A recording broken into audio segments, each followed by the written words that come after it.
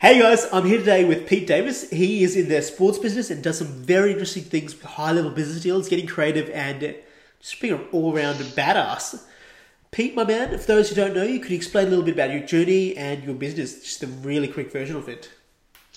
Yeah, so very quickly, so what I do is I'm in the sports, entertainment, and lifestyle business. I run an event management company. It's based out of Las Vegas. I'm in Boston. I cover the East Coast part. But what we do is we produce sports and entertainment events, and then we also do like a lot of sponsorship deals, brand activation, all kind of in the general arena of sports, lifestyle, and entertainment, because those are all kind of related. So in a very brief nutshell, that's what we do. Epic. What are the challenges you've come into growing this business and just developing yourself? Yeah, so the challenge is, it's a business where there's a lot of opportunity, but it definitely takes time to get deals done. One thing I've learned is that you have to be patient.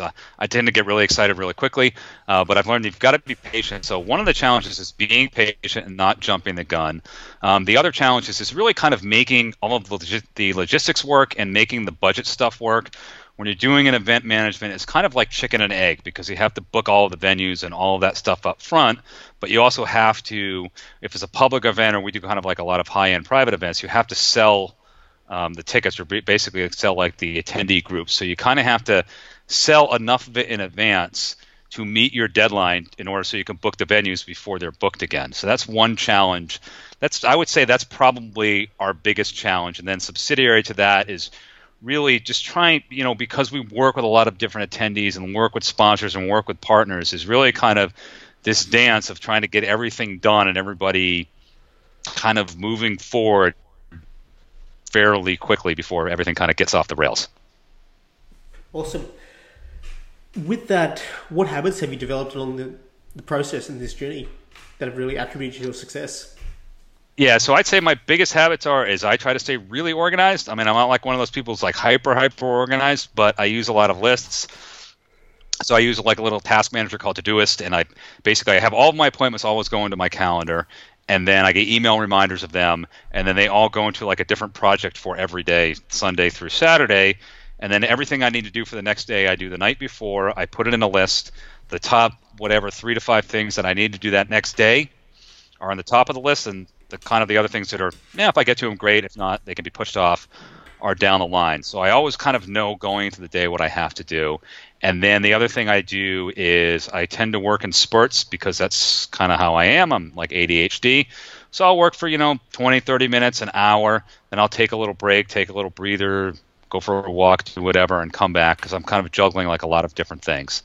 So that's really kind of how I do it, is try to stay very, very organized. The other thing I do is I keep my email very organized, try to clean out my inbox, categorize everything, and then I kind of use like a contact manager that really kind of like tracks all my emails and everything related to a specific contact, so I can kind of keep everything. We have so many different balls in the air. I need to be able to kind of look at one thing and get a view of kind of where I am at any given time, what the deal flow has been, what the email chain with that person is, who they're connected with, what my notes are with our conversation. So I try to keep very organized so I can kind of eliminate the busy work up front. Love that. You mentioned how you schedule your days in terms of sprints and the way that you always focus on networking. Can you elaborate a little bit more on those elements? So you mean like the networking part? Both the networking and how you actually organize your time. Yeah, so in the time part, what I do is I know there's a lot of people who say do your most important stuff first. I don't do my most important stuff first. I do the busy shit that I want to get out of the way first. So it's not like I'll do something, as long as like something, it's usually like a group of tasks, like all your busy work, send out all these emails, do these 10 things that take 30 minutes, an hour. I can't have that hanging over my head because it clutters my head, so I just want it like off my desk and out of my inbox. Then I do like the 3 or 4 most important tasks first. If there's something in the day that I like absolutely don't want to do, I get it done because then it's over. I don't have to like think about it. I'm not dreading it the rest of the day. And then one thing I try to do is I try to do something networking every day, whether it's a phone call with someone. I mean, there's always something on my calendar every day. Reaching back out to somebody, that's something I'm getting better at, is having a system for doing follow-ups with people I haven't spoken to in a while. Connecting with someone on LinkedIn, doing a chat on LinkedIn, or even just going through, Sales Navigator and creating a list of leads. But I'm always trying to do something even if it's like one thing. If you do one thing every day for 5 minutes, by the end of the week, you've done half an hour. And that half an hour can be super valuable. And trust me, if you do it for 5 minutes a day, one day you're going to do it 10 minutes, and it's going to be 15 minutes, and it's going to be 30, and that 30 minutes is going to be unbelievably valuable. That's epic. What processes do you use in your business that would greatly help you? Can you elaborate on that? Processes or systems that you're using in your business right now that are allowing you to achieve the success you have been? Yes, processes that we do, like I said, I like to kind of streamline everything. So one of the things that we do is we're constantly sending out like decks and proposals and ideas and sometimes contracts and NDAs. So everything is on a template. I actually have a few decks I have to do.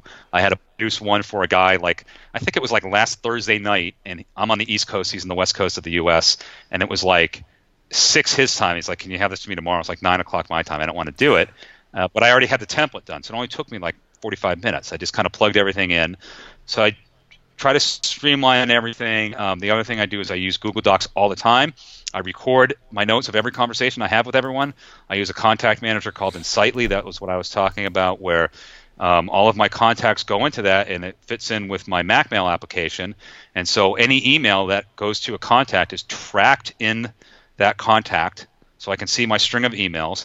I can link to all my Google Docs and see my chronology of all the conversations I've had with them.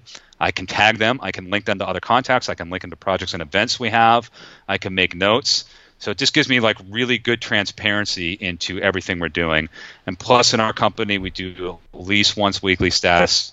Truth is, it's like I joke with my business partner. I talk to him more than his wife. But and the other thing we do is that I'm a very big fan of, because we're actually spread across the country, is super, super clear communication. Over-communicate everything. I want to know everything that's going on in my business.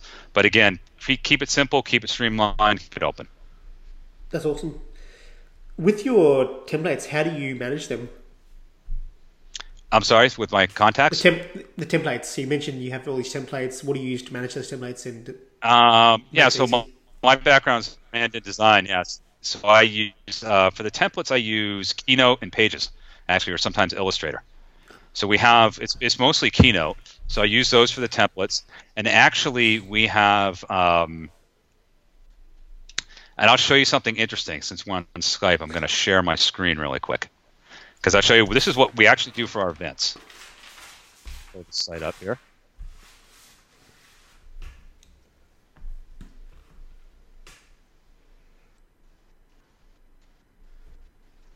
So this is our Players Cup site. This is a site. This is an event we're running this year. Our big website. This website is on a WordPress theme. Every event website we have is going to be off this template. We have another template for some other websites. We changed the template, and this is a great way. I'll just kind of unshare my screen, but I just wanted to share that really quick, because this is a great way for us to streamline it. So when we have events that we have to produce, all we got to do is, I created the site, but I actually have a programmer in India, and we're bringing on probably a designer intern. I'll go in and do a couple of things, and we can have them fill in everything else. And so we're doing a bunch of event templates. I can put up a site for every one of these in a day. Love that. Totally professional looking site. Pete, if people want to connect with you and learn more about Eventia, what's the best place for them to do that? So Eventia that's our company site. It's eventiausa.com, EVENTIAUSA.com, or they can connect with me personally at realpetedavis.com. Brilliant. Guys, until next time, we'll see you all in the next episode.